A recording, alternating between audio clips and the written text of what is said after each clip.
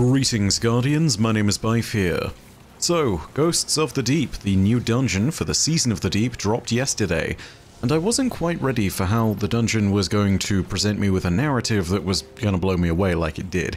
There are a few caveats to it all, one really big, glaring one, but if you want no spoilers for this particular dungeon, you need to leave this video now. If you want the no spoilers first impressions of it, I will tell you this. The new dungeon is excellent. Narratively speaking, at bare minimum, I think it will rank in people's top 3s. For many people, probably myself included, it is number 1. Narratively speaking, yes, there is an odd twist in there, but it is unquestionably an amazing concept, an amazing story, and it has really interesting nods to all sorts of cool bits of Hive lore. If you haven't played it yet, go ahead and do that now. Although, people like me with a fear of deep water and the things that live in it, yeah, maybe feel free to skip this particular one. Especially if you're creeped out by the location of this dungeon, which is... yeah. So, that's your first impressions spoilerless version.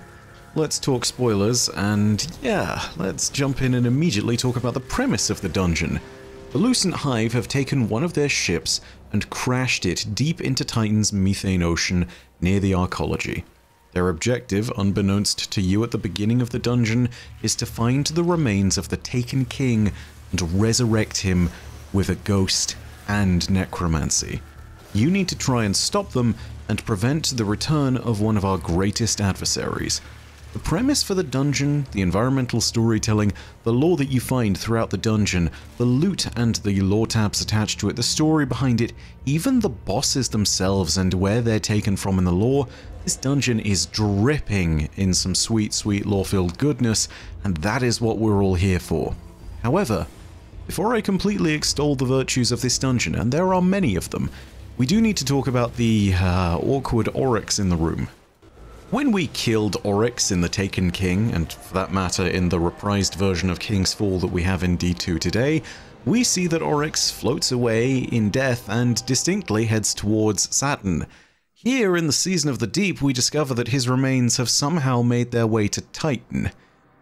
Yeah, this is a problem. The gravity of Saturn is pulling Oryx toward it, and yet somehow the body not only escaped the gravity of Saturn itself, but floated all the way through the asteroid belt around Saturn, the rings, and then made its way past several other moons and landed on Titan's oceans perfectly next to one of the old arcologies that would also happen to be where the Season of the Deep would take place. So, you know, that's kind of an interesting situation.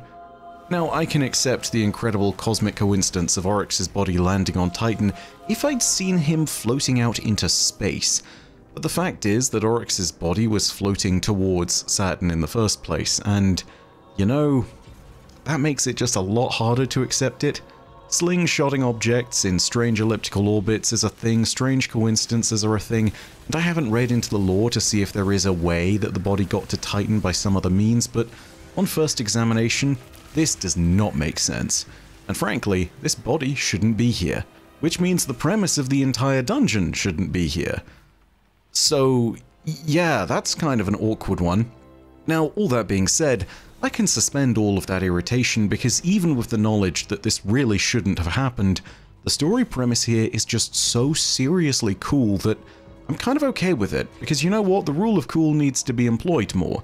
This is an oversight as far as the narrative and the lore is concerned, and I think it is worth mentioning, because I think there's only so many times I can forgive things for the rule of cool, especially considering that, well, you know, this is kind of an important, prominent enemy.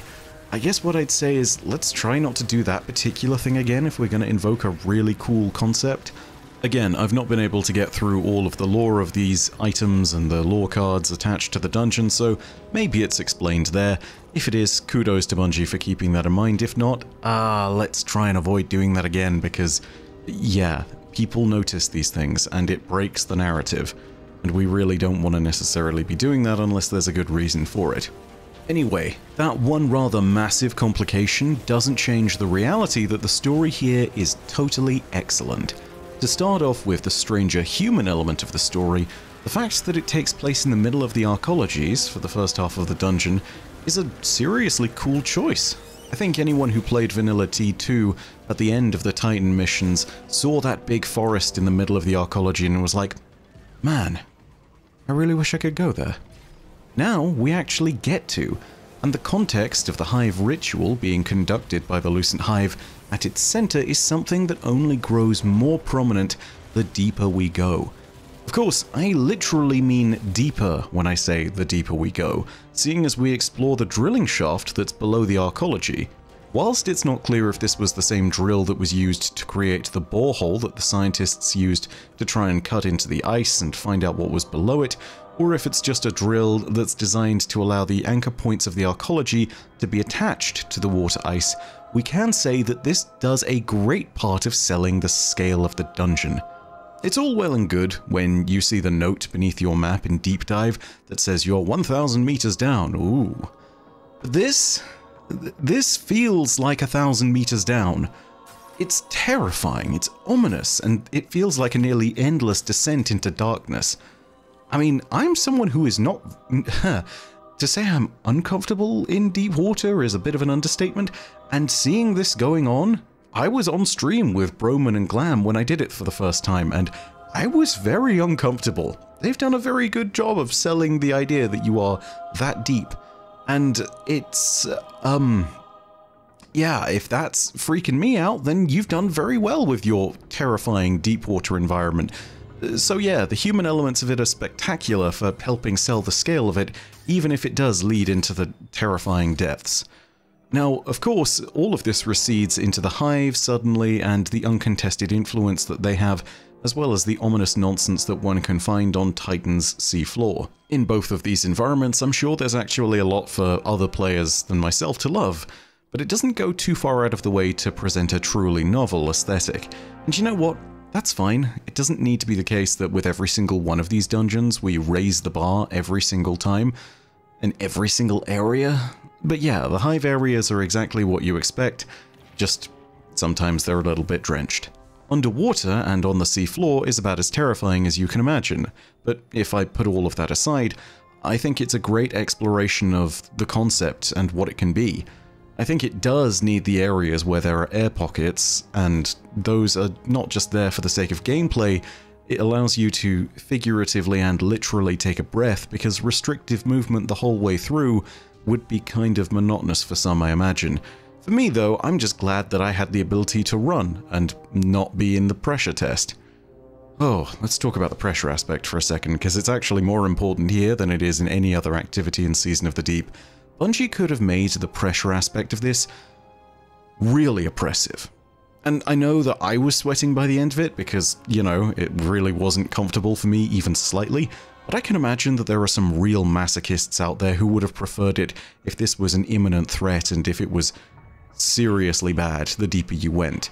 Like, I imagine there are people who would have preferred it if people's heads had realistically imploded upon death because of the extreme pressure.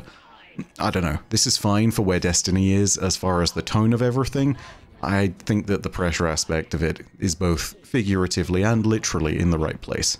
All that environmental storytelling stuff aside, I think it should be noted that this dungeon does an amazing job with its choice of enemies. Let me explain. This is nothing about a choice of enemy combatant in terms of their actual combat abilities. This is not me saying, yes, we needed another Hive dungeon. Of course, it's all about the enemies themselves, the named enemies, the individuals who have a story here. Of course, the big bad of the dungeon is technically Oryx.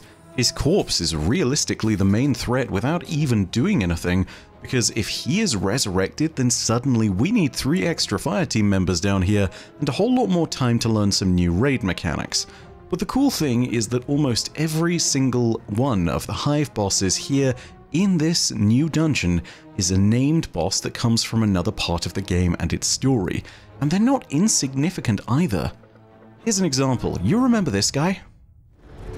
Their leaders belong to you. The rest await extermination. That is Ektar, the Sword of Oryx. We saw him in the Taken King, and we even, in the case of the Exotic Sword quest, get to fight him and duel him with our own blade, and when we kill him, that helps us as a part of the method to unlock our exotic sword.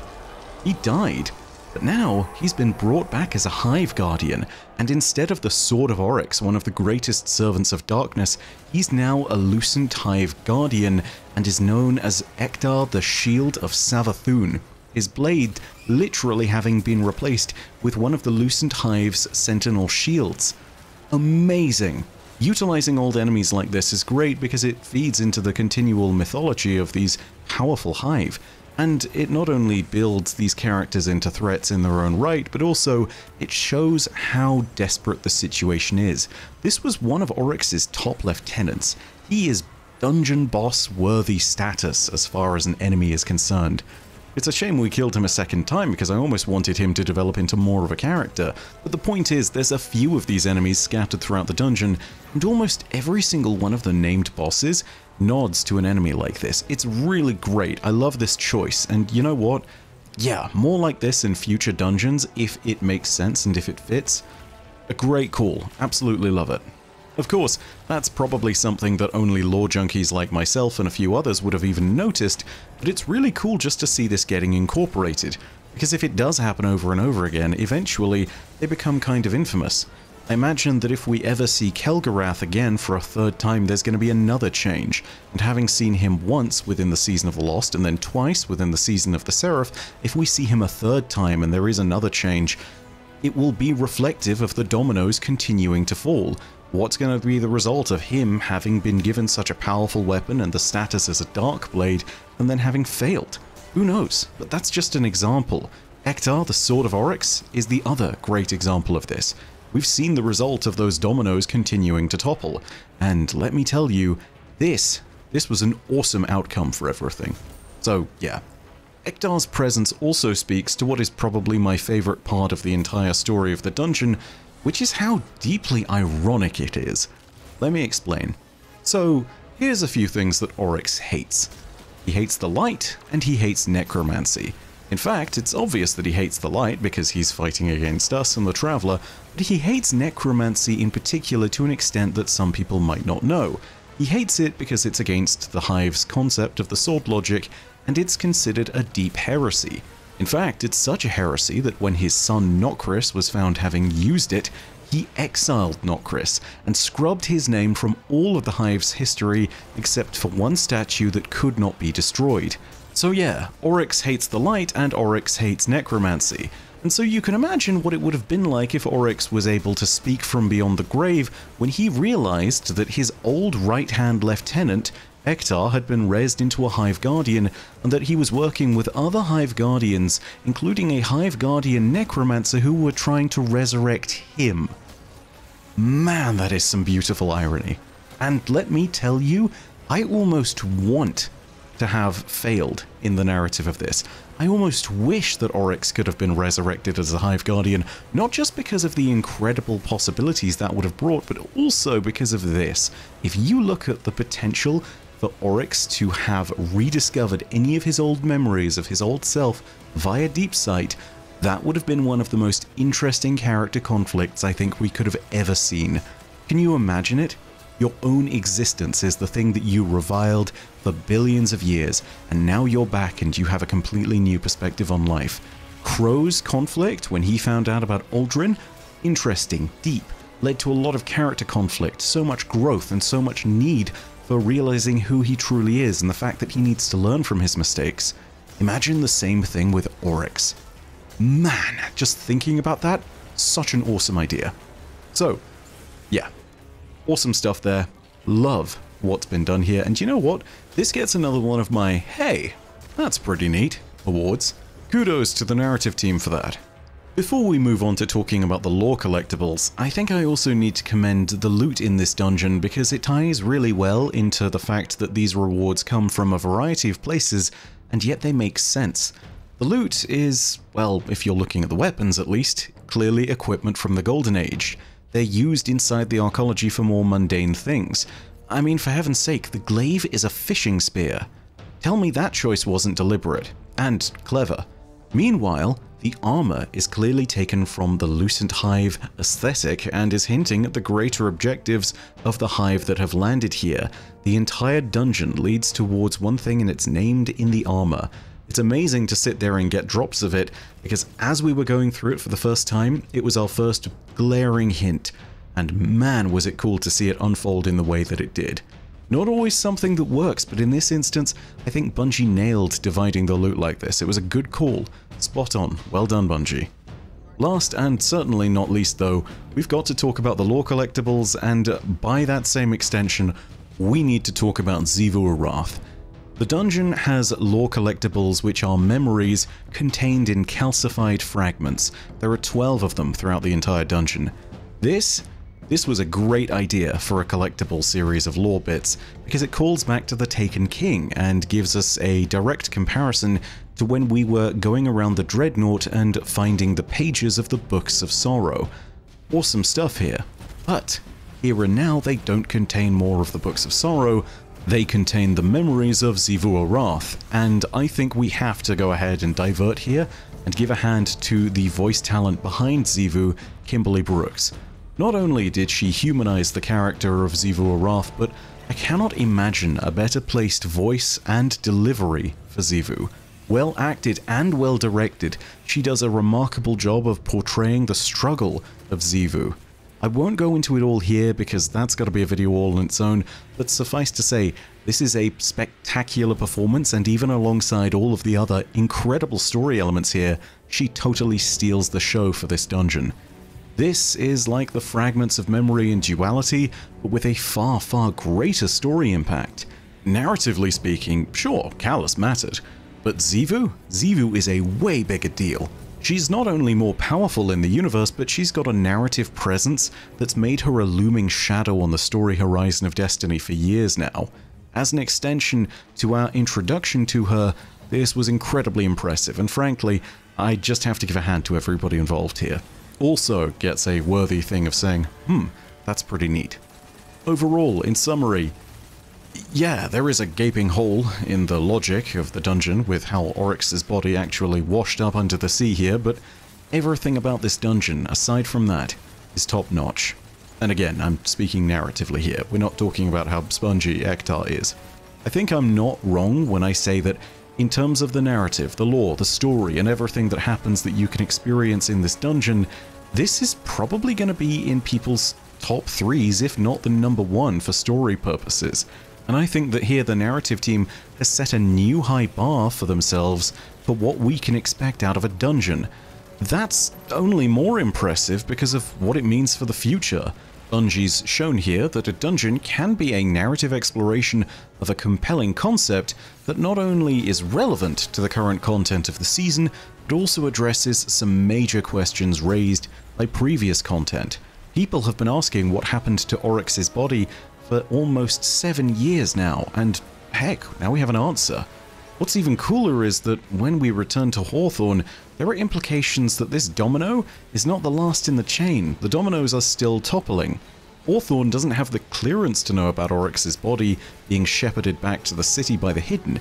It's being hidden by, well, the Hidden. And that means that we now have the remains of 2 out of the 3 major Hive gods in our possession. That's not nothing, and I imagine that there are story ramifications there. More importantly though, it sets up major questions for the future in plot terms. Do the people of the city really want to trust the Guardians and the Hidden when they've brought back the remains of some of their greatest enemies? Even more so a question when some of those enemies do have a means by which they could be resurrected, potentially inside our own borders at that point. And do people really feel safe around the remains of the Taken King? I don't think I would, especially not after what the Lucent Hive attempted here. Even just the knowledge of what happened there. Man, wow. That could be incredible. Anyway, the point is, this has created not only story ramifications in the immediate present, but also narratively this dungeon could have knock-on effects for the future story of Destiny, and I am so excited and so impressed by that. So, overall, this dungeon is a triumph. I think that regardless of how much water there is, it has the best narrative of any dungeon that we've seen in Destiny, you know? There are definitely calls to say that the underlying narratives that you can see in the Shattered Throne are awesome. Of course, I'm sure that Duality also has the people that particularly enjoy Cabal lore and liked getting a better idea of the true guilt behind Callus. and I'm sure that there are other dungeons out there that people really did enjoy, but narratively, this is a new high bar for Bungie, and I am exceedingly impressed. Go ahead and play it. I'll be making tons of lore videos on it, and as I explore the lore of the weapons, armor, lore collectibles, enemies, and more, those videos are going to release over the next few weeks on the channel, alongside all of the other content from Season of the Deep. But in the meantime, those are my first impressions, and that is it for our video today. If you enjoyed it, go ahead and leave a like. If you want more video content, go ahead and hit subscribe, and the bell next to subscribe to turn on those email notifications. And of course, if you have your own thoughts, leave them down below in the comments section. But, as per usual, know that your viewership, as always, is quite enough for me, and that in the meantime, my name is Bife. Horodacia ad Astra. I'll see you, Starside.